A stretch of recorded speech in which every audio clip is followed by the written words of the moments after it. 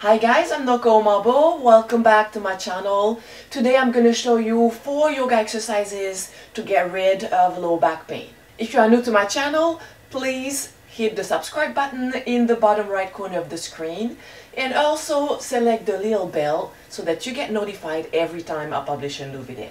If you are experiencing pain during any of the following exercises, please stop immediately and seek the advice of your medical physician. So let's start with our forearms onto the mat, on our knees. And here we're going to do a modified cat and cow. So cat, we just release the tailbone, so watch the tailbone release. The tailbone reaches towards the ceiling, pushing your chest forward, gazing forward with your eyes towards the front of your mat. And then we do the opposite, we tuck the tailbone under. We round the upper back, tuck the chin under. Let's do it one more time this way, releasing the tailbone, the lower back. The chest moves forward and out, gaze towards the front of the mat. And then we tuck the tailbone under, tuck the chin under. Let's add the breath. And inhaling, in cow, exhaling in cat. So cat is when you round the back. Again, inhaling in cow. Exhaling cat. Let's do one more. Keep pushing tailbone up, chest forward a little bit more. And exhaling, tuck everything under.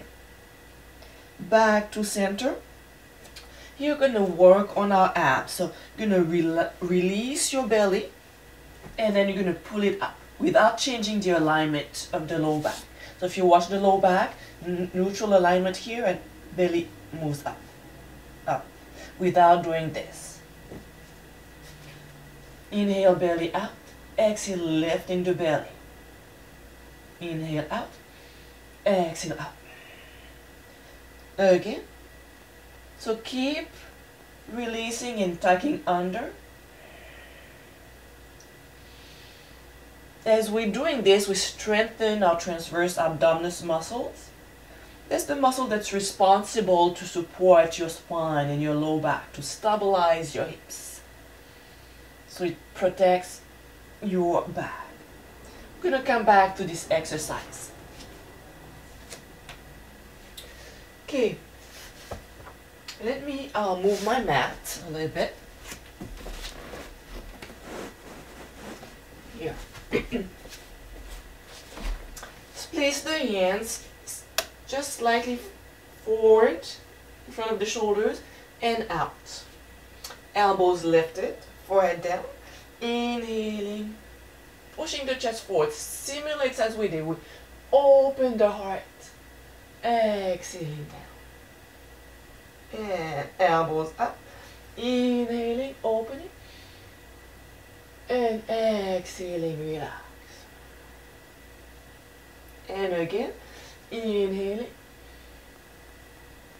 exhaling. So you go as low, as high as you want to. There's absolutely no forcing, no straining. You can also play with the placement of your hands. They can be further forward, further in, further underneath your shoulders. So if they are underneath the shoulders, there's more arch in the low back than if you have them forward. Couple more times. Elbows lifted. Inhaling. Exhaling. Inhaling. Exhaling. Let's place the forearms underneath the shoulders, holding it here. And if you notice that you're sinking into your shoulders, really push the floor away with your forearms. Just lengthen the neck. Couple more breaths here. Breathing in and out. One more.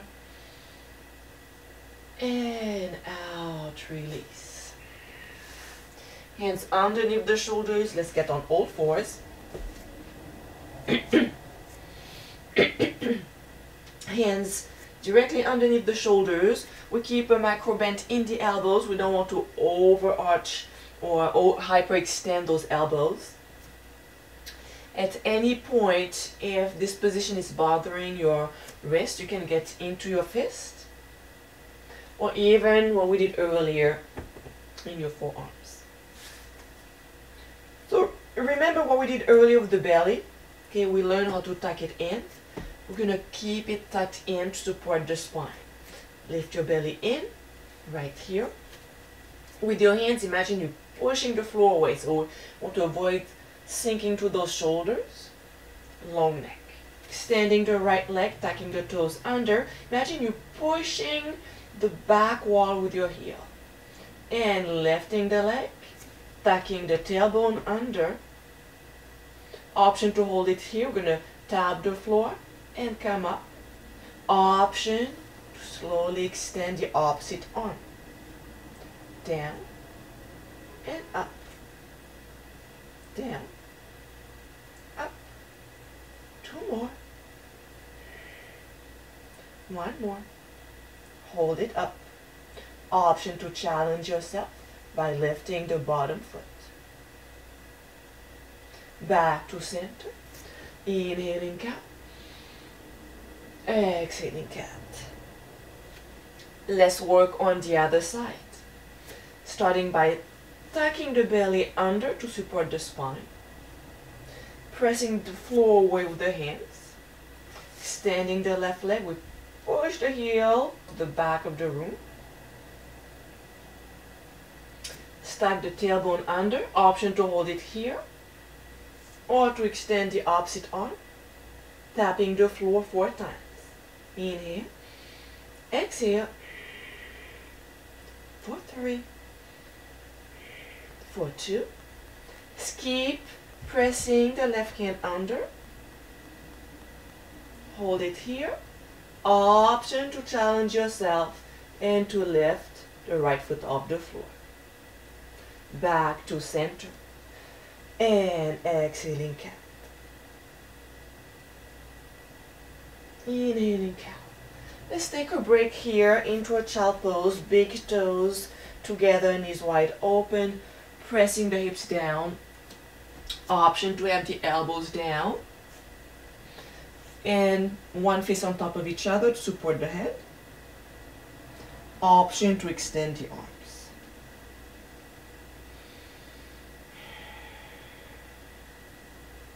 Just relaxing.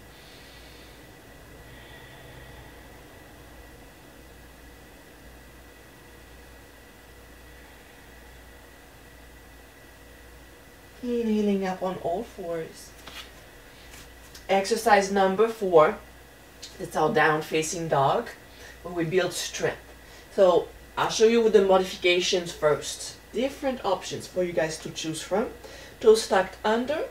We lift the knees and we push the chest back. That's a modified down facing dog. You just hold it here and you really want to focus on lengthening the spine, feeling the tailbone reaching towards the sky. The next option would be to extend the knees. Now watch. Sometimes when we want to extend the knees, we do this. We bring the shoulders forward. It's not worth it. I'd rather you stay right here with the knees bent. Now if you're able to keep your shoulders back, your spine long, then you can lengthen the knees.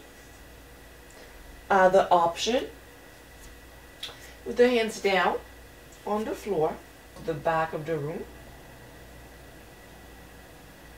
Stack the tailbone under. Option to hold it here or to extend the opposite arm. Tapping the floor 4 times. Inhale. Exhale. For 3. For 2. Keep pressing the left hand under. Hold it here. Option to challenge yourself and to lift the right foot off the floor. Back to center. And exhaling cat. Inhaling cow. Let's take a break here into a child pose. Big toes together, knees wide open, pressing the hips down. Option to have the elbows down and one face on top of each other to support the head. Option to extend the arms.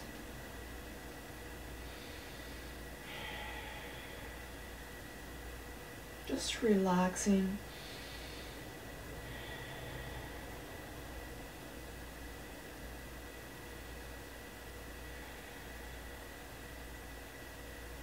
Inhaling up on all fours. Exercise number 4. That's our down facing dog, where we build strength.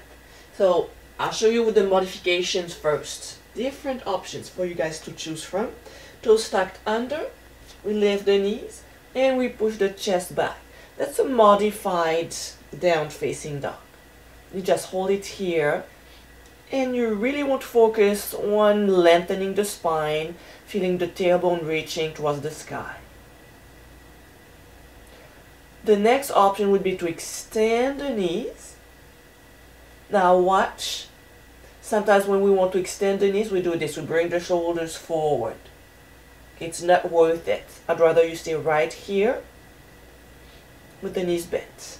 Now if you're able to keep your shoulders back, your spine long, then you can lengthen the knees. Other option, with the hands down on the floor, toes stacked under, we do the same thing. We lift the knees, we press the chest towards the thighs, tailbone reaching towards the ceiling. Option to hold it here, option to extend those knees. If you have your feet a bit wider, it's a bit easier on your back. If it's bothering your back, bend your knees. Otherwise, you can extend, can even press your heels down. Let's hold it for 4, for 3, 2 more, last one, and knees down. Let's end into our Sphinx. Really opening the chest, relaxing the lower back, the hips, the legs,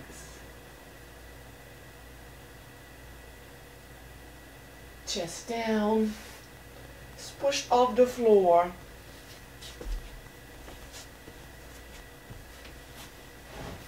Your feedback means a lot to me, so please do leave a comment below. Let me know if this video helps. Don't forget to share this video with anybody who has similar issues with their back, and if you like it, give me a thumb up. Thank you for your time. Namaste.